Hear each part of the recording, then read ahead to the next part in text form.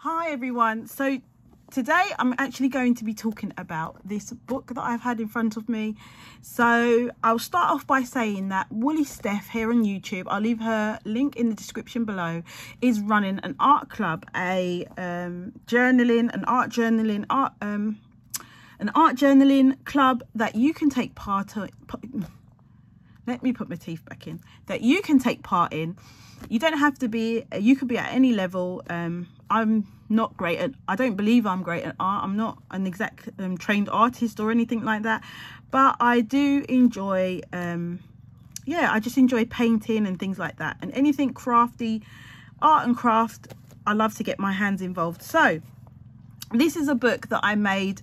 I actually, at the beginning of 2020, I had decided to do some art journaling, and yeah, 2020 hit, and everyone knows what happened in 2020, and so that kind of got put to the side. But Woolly Steph has actually come up with this lovely idea, and I really wanted to take part, so I thought it was a good opportunity to pack this lovely book that I made. I'm really happy with it. It brings me joy every time I look at it. So let me jump into how I made it. So for the art club, I believe they were asked to make an album or a kind of journal book to hold all their art in. So you can go over to her page. I will actually link that. I think I'll be able to link that down below as well, so that you guys can see it. But I already had this book made. It's again made from my most favorite thing, Amazon packaging. So you can even see the top of the envelope here, this flap. I've decoupaged this paper on here. I've used a bit of tissue paper as well, that you can see at the bottom, and then I have used some Mod Podge to decoupage this on. Actually this is matte Mod Podge, and then I've just used some different strings that I've used to actually bind my sheets on, and I've just made them extra long so that I can wrap it around and close my book. And I thought that was super cute. I really like that, and used colors that match with the papers.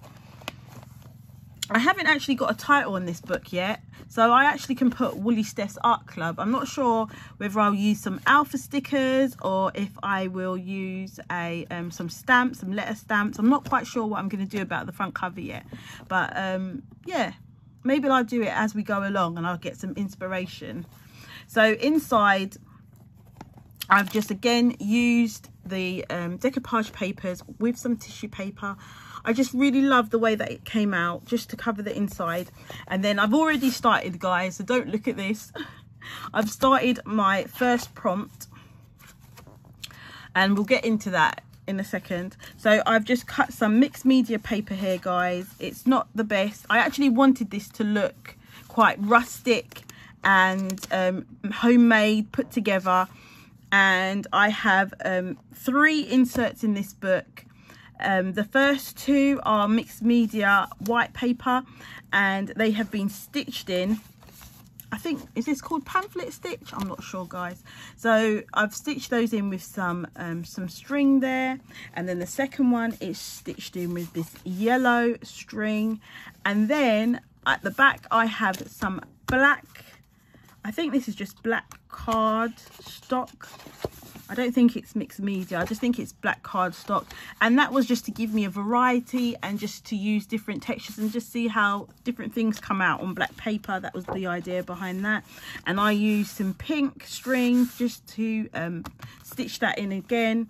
And then on the back page I've got some more decoupage, and on the back, now I know this is not everybody's cup of tea probably, but I absolutely love it. I find it so inspiring to look at, and yeah, I just love how this has come together. So thank you for watching. If you're interested in the art journal, we'll all be using, I believe, a hashtag, and you'll be able to click that and you'll be able to see all the videos of the people who are taking part. Guys, thank you for listening to me today. If you enjoyed this video, don't forget to give me a thumbs up and hit that subscribe button for some more fun crafting. Bye.